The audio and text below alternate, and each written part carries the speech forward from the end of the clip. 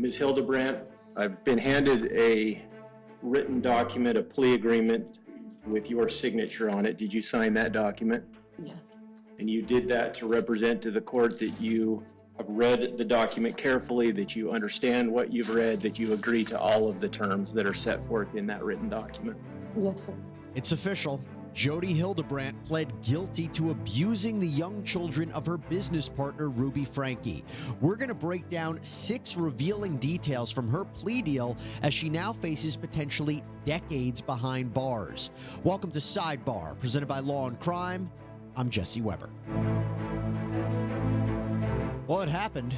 Jodi Hildebrandt pled guilty to 4 counts of aggravated child abuse. This is for the physical torture, the injuries, the emotional harm that she inflicted on the children of her business partner, Ruby Franke, the 2 young children, Russell and Eve. Now, remember who we're talking about here.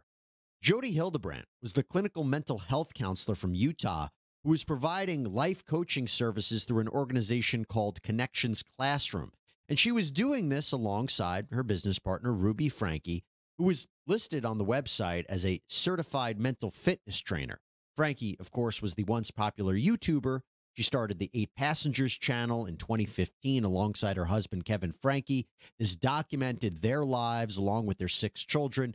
They had over 2 million subscribers. It was very popular, but things became very controversial when viewers started noting disturbing themes in the videos, like really strict parenting techniques.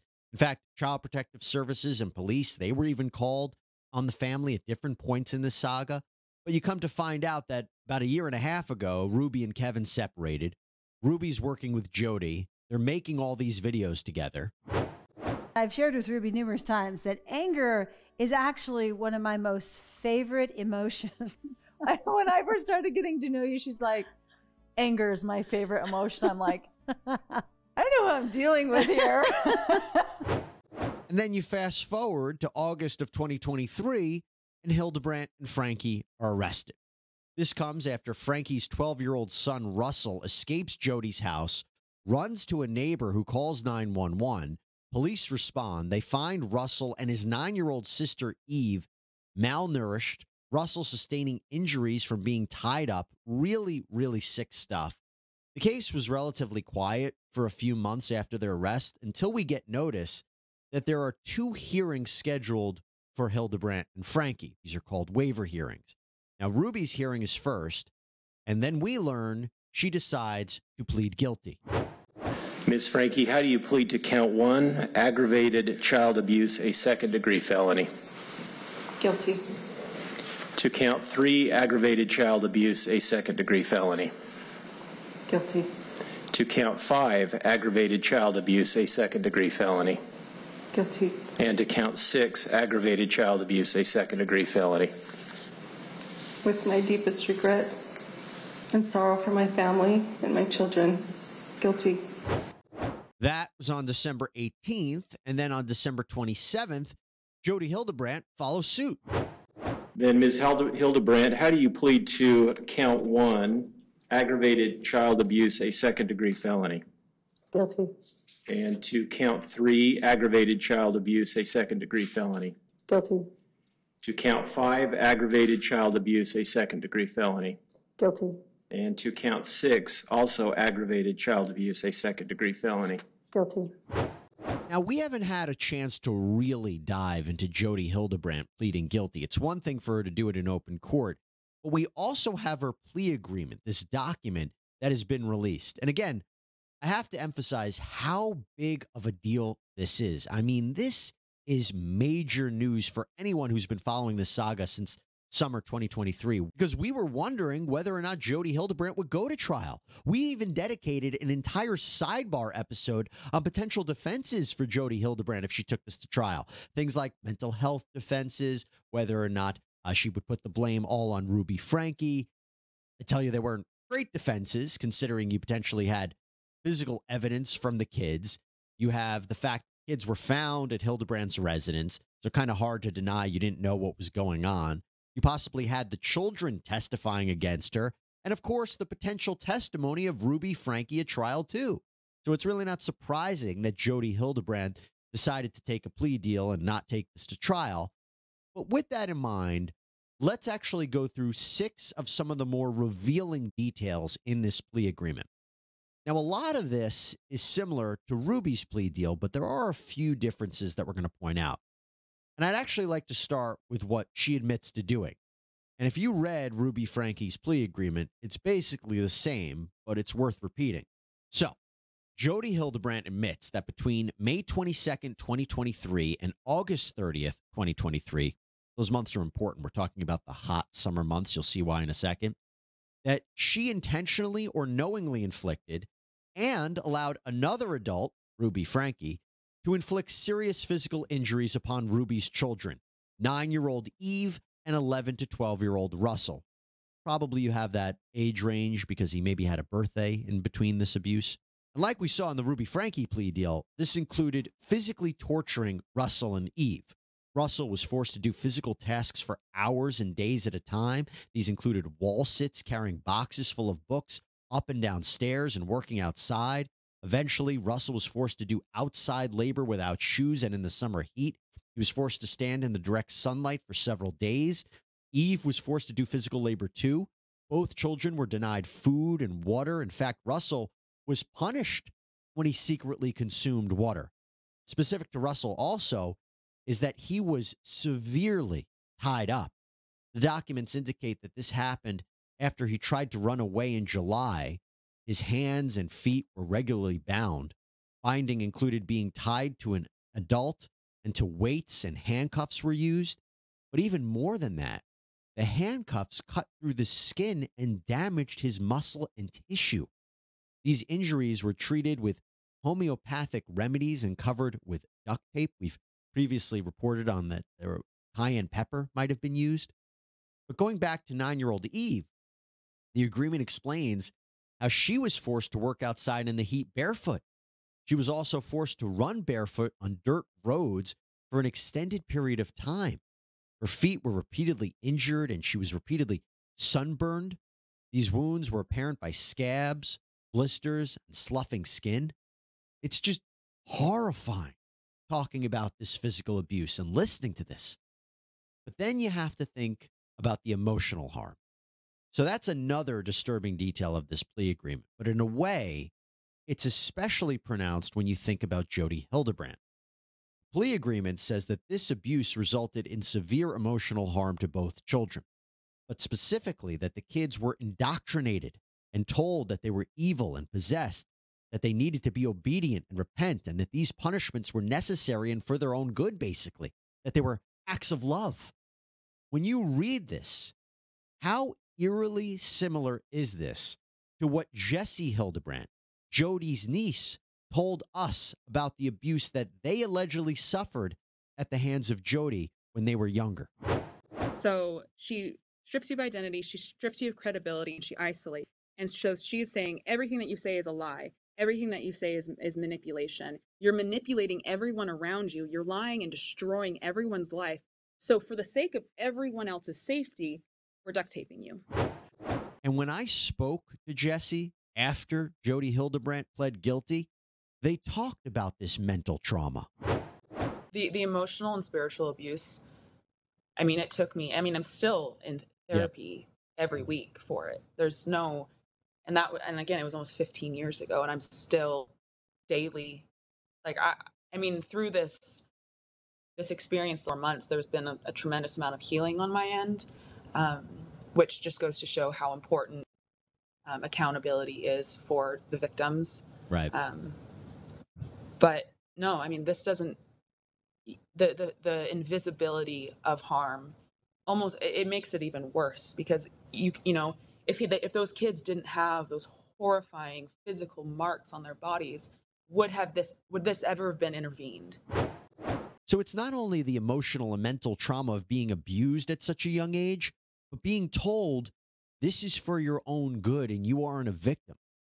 That can be very hard to move from. All right, we're going to get back to Jodi Hildebrandt in a second, but I want to take a minute to talk about something that happens all the time. Workplace injuries. If you get hurt at your job, slip and fall, mechanical failures, negligence of your coworkers, something hits you, you're going to need a trusted law firm in your corner. Well, enter Pond Lehocky Giordano, a firm that is a heavyweight in the industry and that wins all different kinds of injury cases, from workplace but to accidents to Social Security disability injuries. They have a track record of recovering over $1 billion for their clients. They have won over 100,000 cases. They have 250 years of combined experience. How about that? You can check out Pond Lehocky Giordano at pondlehocky.com/LC Sidebar or by picking up the phone and calling them at 833-669-4043. All right, let's get back to Jodi Hildebrandt. Now, I have to talk about something that we read in Jodi's plea agreement, something specific to Jodi Hildebrandt. What I'm about to tell you was not in Franke's plea agreement. This is entirely attributed to Jodi Hildebrandt. This is with respect to, again, 9-year-old Eve. The plea deal states, quote, the defendant, Jodi Hildebrandt, either physically forced or coerced Eve to jump into a cactus multiple times. Wow. Forcing or coercing, both horrifying to think about. A 9-year-old girl to jump into a prickly cactus multiple, not once, multiple times? Again, it's unthinkable. It's insane. It is just so disturbing. This was not something that we knew about beforehand, by the way. It also makes you wonder whether Hildebrandt admitted to doing this, Franke confessed to witnessing this, or Eve herself told authorities what happened. Now, I say this cactus incident wasn't in Franke's plea agreement, but remember, Franke admitted to doing something herself too, something horrific. She admitted to specific instances of physical abuse of her own son. She admitted to kicking him with boots, holding his head underwater, cutting off his oxygen. No words to describe this, but she is no innocent party either, okay? She admitted to doing all this as well. Another important fact to consider in this plea agreement is what Jodi actually pled guilty to and what was dropped.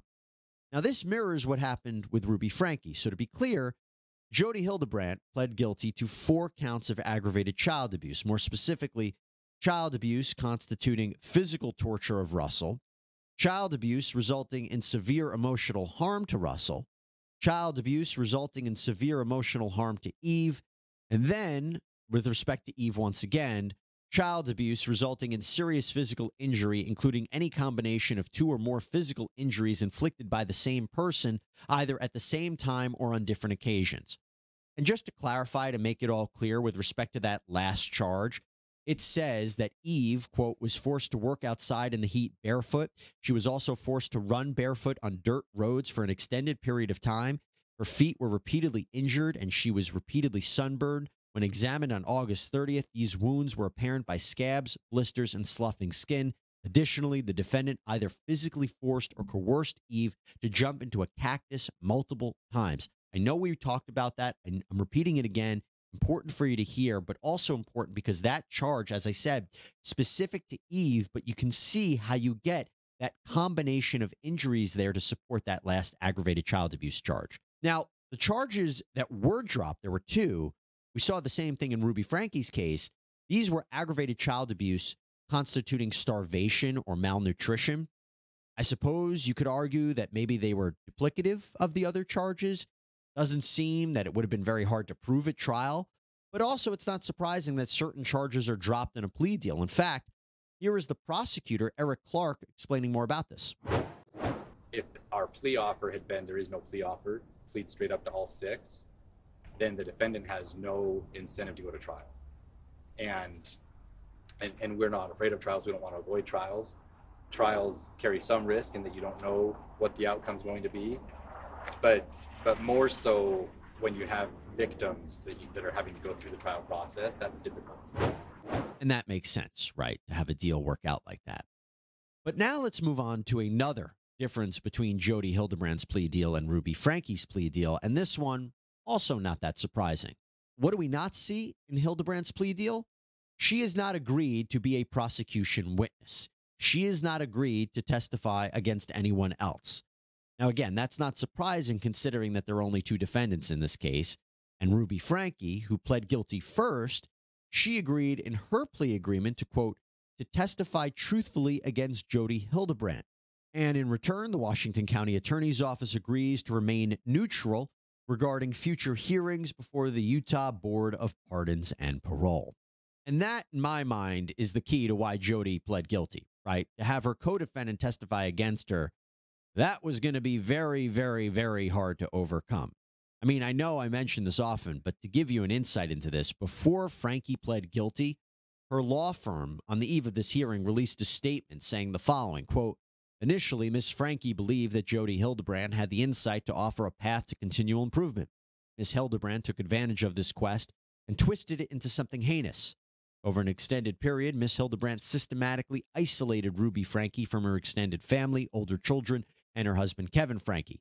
This prolonged isolation resulted in Ms. Franke being subjected to a distorted sense of morality shaped by Ms. Hildebrandt's influence." Again, kind of gives you a sense of how much Ruby was going to turn on Jodi. Now, Jodi's attorney provided a different reason for why she pled guilty. Ms. Hildebrandt, my client, has pled guilty today to 4 counts. She has done so because she takes responsibility for her conduct in this matter. Her guilty pleas, she decided to plead guilty before Ms. Franke entered into her plea agreement or agreed to cooperate with the state. She has pled guilty because she did not want these children to have to testify. She takes responsibility. And it is her main concern at this point that these children can heal, both physically and emotionally. We look forward to sentencing. That's all I have to say today. Now, could that be true regarding her intentions, regarding the schedule for when she decided to plead guilty? Maybe. I'll tell you someone who is very skeptical of this, Jodi Hildebrandt. When her lawyer came out and gave just the most ridiculous comment to the press about how Jodi is she pled guilty because she's just trying to, take accountability for her actions. And she just really cares about the kids healing and all of this garbage, just complete trash. That was pretty enraging. I mean, I can't imagine it actually changing anyone's mind or convincing anyone of like it's so obviously a manipulation tactic to save face. You don't believe in any way she feels bad about what happened? Not even a little bit. You don't get accused and convicted of child torture and then suddenly are like, oh, I just really care about these children's healing. Like, that's not what happens. Okay. Finally, let's talk about Jodi Hildebrandt's potential punishment.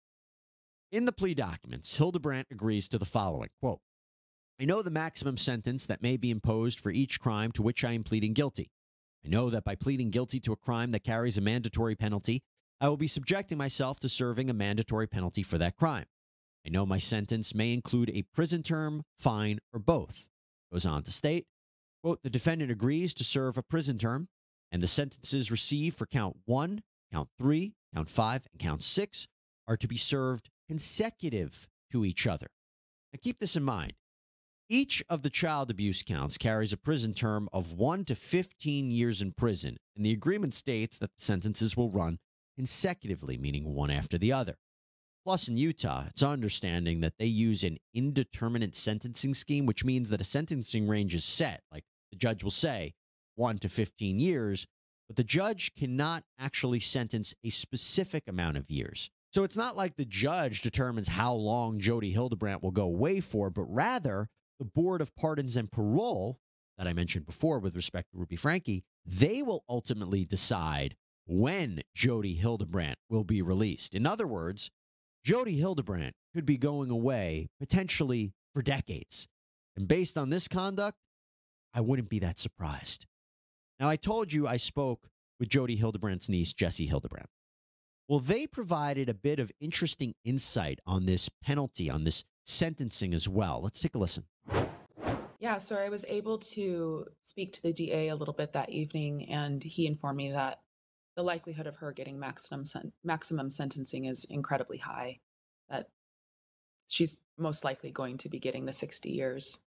Wow, that we were wondering that because, again, 15 years is the max on each Yeah. He's charged, and again, you know, look, the way that we understand it as well, from Utah law, is it really isn't the judge who sets it. It's more like this is what punishment is, and it's up to a board to determine if shove or be granted parole. So, I mean, that's our Yeah. understanding about it. Yeah. So he also told me that it's about 8 months from now that that board will be put together, and that's going to be like the first parole hearing will be in as little as 8 months. Yeah. And that's what we're going to be focusing, like what the DA said, to be focusing on, like having a written statement of harm and showing up to those hearings. And hopefully that after this first one, that it will be pushed years down the line. So again, not sure what that comment exactly meant. As we mentioned, it's really up to the Board of Pardons and Paroles, but a little bit of an interesting insight into where the prosecutors are thinking. Really, what an end to the Jodi Hildebrandt saga with this plea deal. And when I say end, I mean end. When you sign a plea deal like this, what does it say? Jodi Hildebrandt in this deal is giving up her right to a jury trial, to call witnesses, to testify in her own defense, her presumption of innocence, her right to appeal her conviction. But Jodi Hildebrandt signed this voluntarily under her own free will. So there you go. We will, of course, make sure to continue to follow any updates in this case, and we will monitor what happens at sentencing on February 20th. That's all we have for you here on Sidebar, everybody. Thank you so much for joining us. Please subscribe on Apple Podcasts, Spotify, YouTube, wherever you get your podcasts. I'm Jesse Weber. Speak to you next time.